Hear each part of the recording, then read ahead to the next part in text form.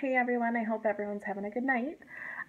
This is my third video for Be the Witchy Change. The first video I did last week, I mentioned that I wanted to do up an altar for this. Not necessarily this movement, but I was really moved by the movement. And I wanted to have a sacred space to come and send warm fuzzies and positivity out to the online pagan community, especially newbies that were kind of wanting to find their niche and find their voice. Upon kind of thinking about that and watching other videos, it hit me that my desire for that grew more than that. I realized I want to send that kind of positivity and light into the pagan community at large, not just online. Certainly online is included and incorporated, but I wanted to send those energies and that intent out into the world for any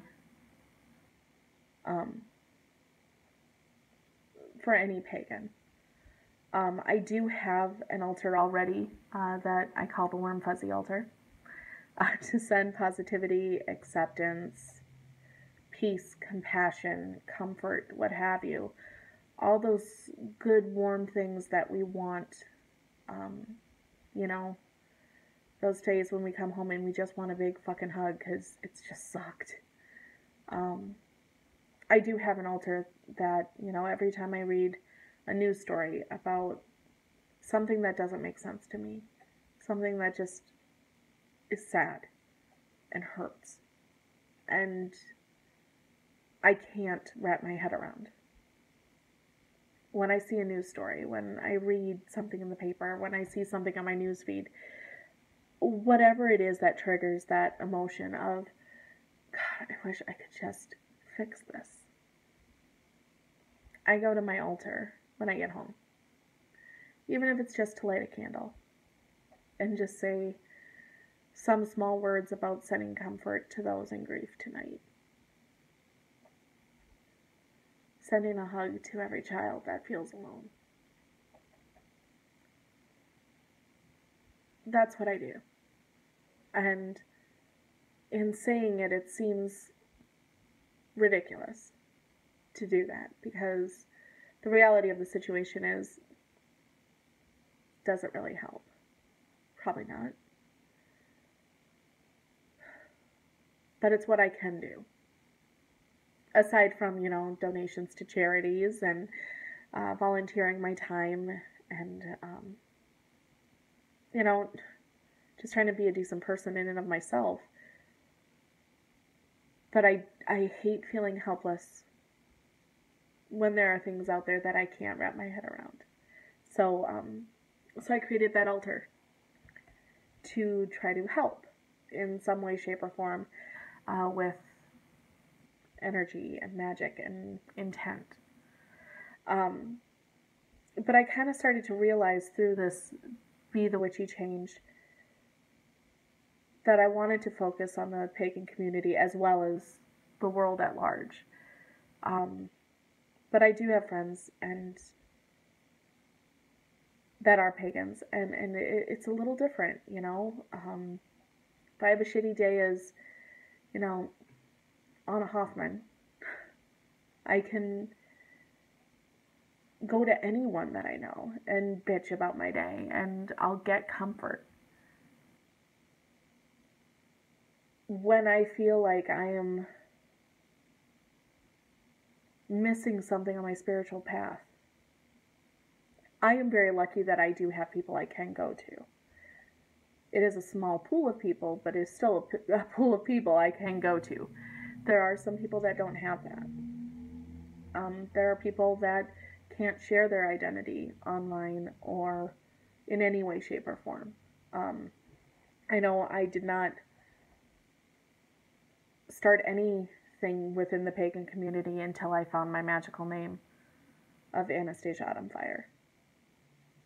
Because I was scared of my family, aside from my mom and father, or my grandmother and father, finding out that I was a witch and practicing. I didn't know what my mom would say. I didn't know what my sisters would think. I certainly didn't want to hear what my stepfather thought.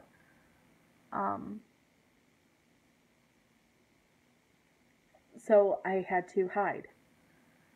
And obviously, I'm on YouTube. My face is there. My mom can go on YouTube at any point and stumble across my videos and, oh, secret's out.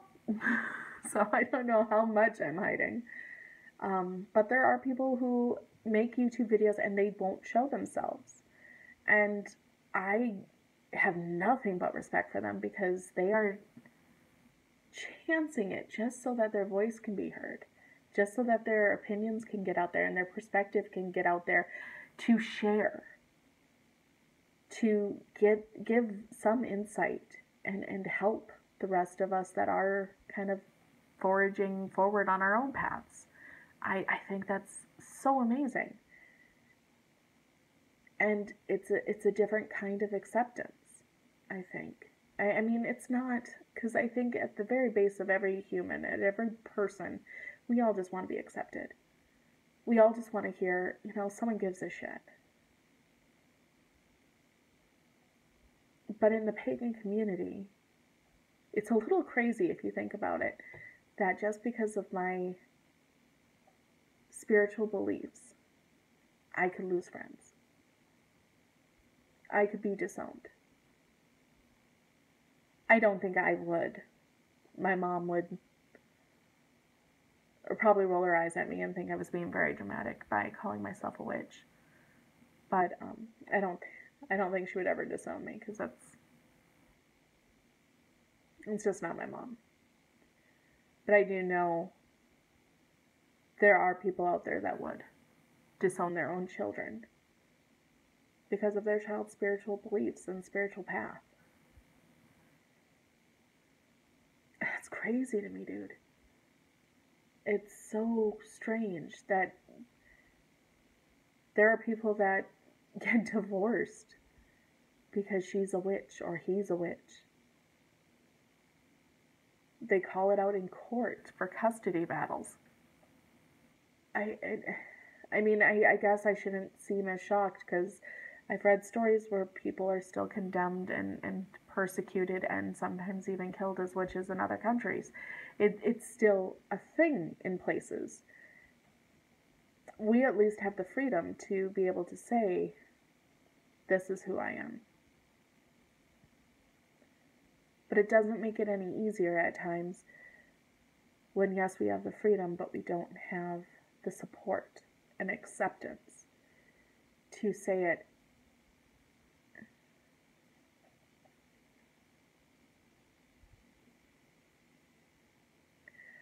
I thought it would be good to have a place, a sacred place, to go and send out some energy that lets other pagans know, other witches know, other whatever know that if nothing else, I give a shit. And I got your back. And granted, I may never even know your name, but I see you. And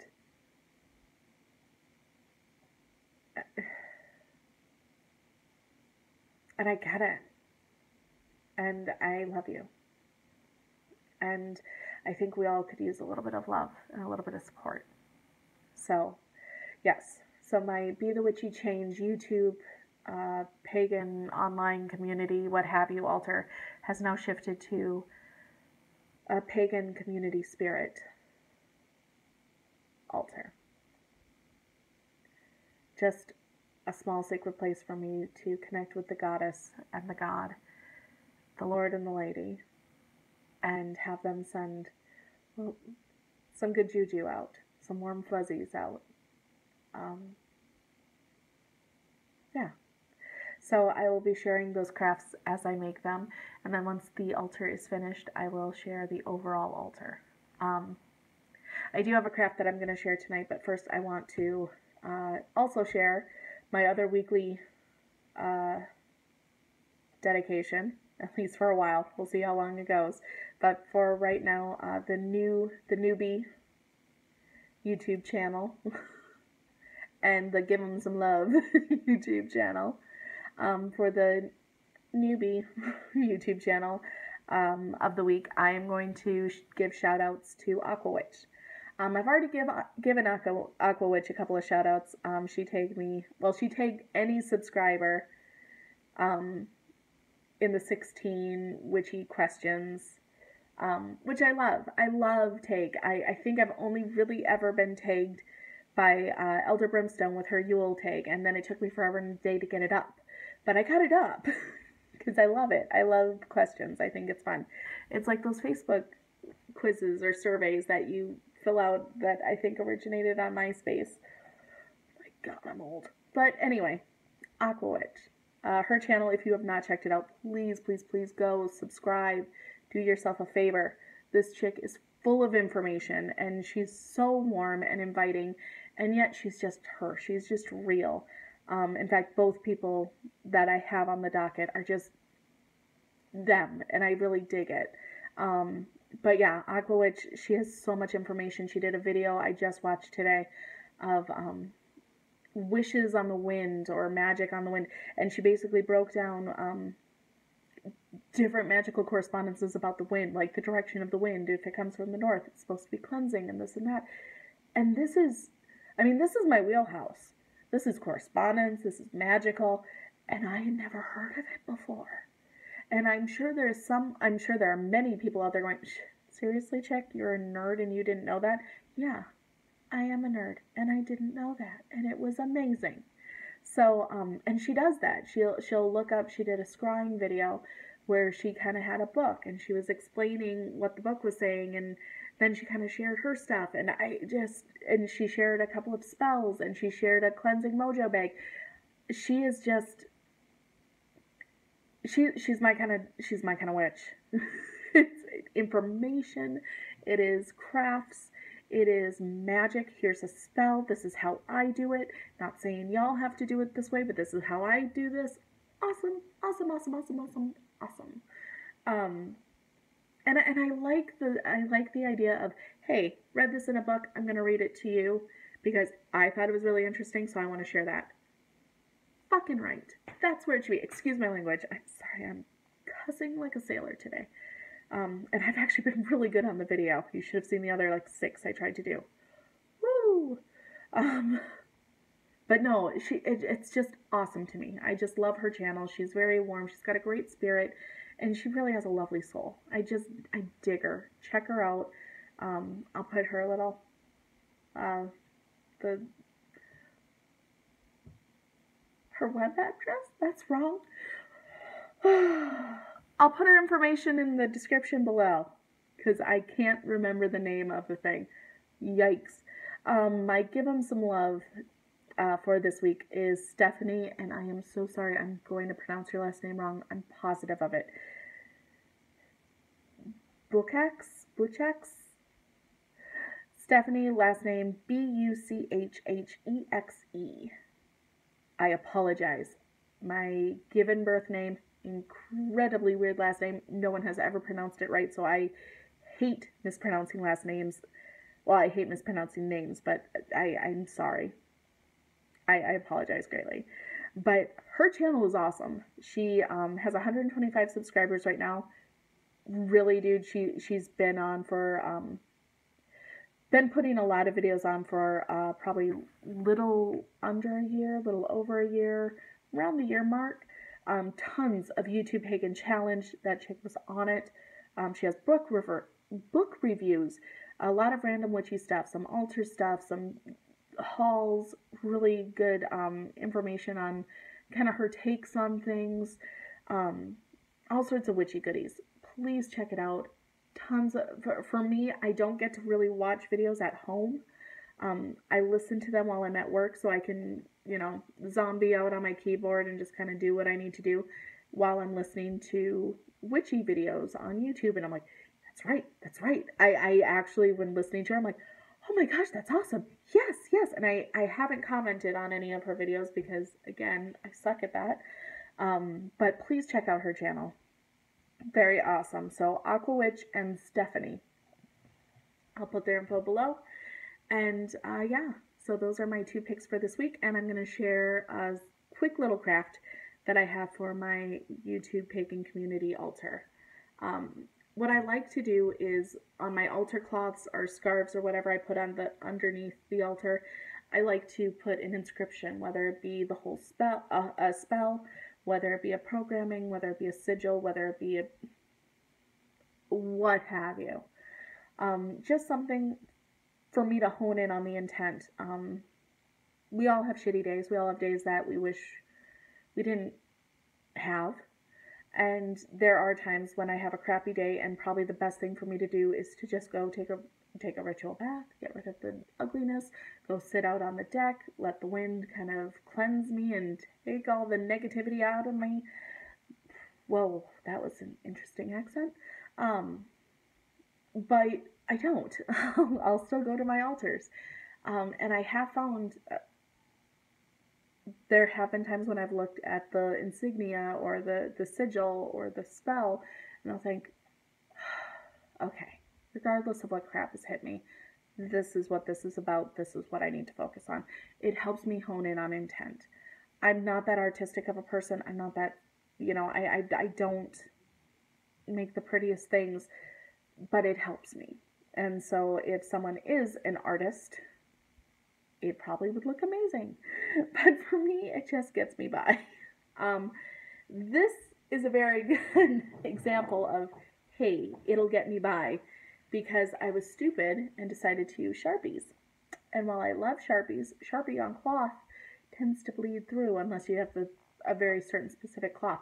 This is not. This is a very pretty little frilly sheer scarf, which means it bled super hardcore. So the words kind of just look like mush, but luckily I have my little blueprint, so I know what they're supposed to say, so I can go into my book of shadows the correct way. You'll also notice on the blueprint, I have this, these beautiful, eloquent words that once it got on the scarf, I realized I didn't have enough room with a big, thick Sharpie point, so then those big words turned into these little clumps of words. But the point is still there, so it's good. So this is my scarf that will go on my pagan community altar. We'll start down here with earth, because that's what I like doing, is starting with earth. So I have the alchemy symbol, and then in the witch's alphabet, of course, I have guardians of the north, spirits of earth, aid us with your strength. Then we go up to air, alchemy symbol, and the words which look like complete and utter goo, but I'll at least know they're supposed to say, guardians of the east, spirits of air, aid us with your knowledge. Then we go over to fire, alchemy symbol, mush of words, guardians of the south, spirits of fire, aid us with your power.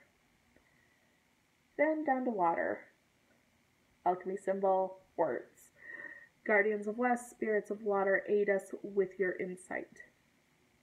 Then the final little quadrant down here is for spirit. You got that 8-wedged wheel, the wheel of the year. And then spirit, connect us with your magic. Because at the end of the day, that is my intent. I want to help unify and connect the pagan community and just help us connect to what we need to connect with. Try to leave some of all this, try to leave the crap that really doesn't matter behind and focus on what we do need to focus on. And in the center, I have the pagan community in the witch's alphabet, and then the rune for joy, Vanyo. I believe I'm pronouncing that right. I apologize if I'm not. Because that's what I think is going to propel everything, is just focusing on joy. What is it that makes us happy? What is it that we need to do to continue to make us happy? What is going to make the people that come after us happy? We need to focus on the positive And no, that doesn't mean ignoring the negative, and that doesn't mean ignoring the dark. It just means let's work together to bring a little bit of joy into this world. So yeah, so that will go on my altar to help power it, program it, and make sure that I know what I'm supposed to be doing when I go there. And yeah, I just thought I would share that. So with that, I will end this bad boy out. Bye guys. Have a good one.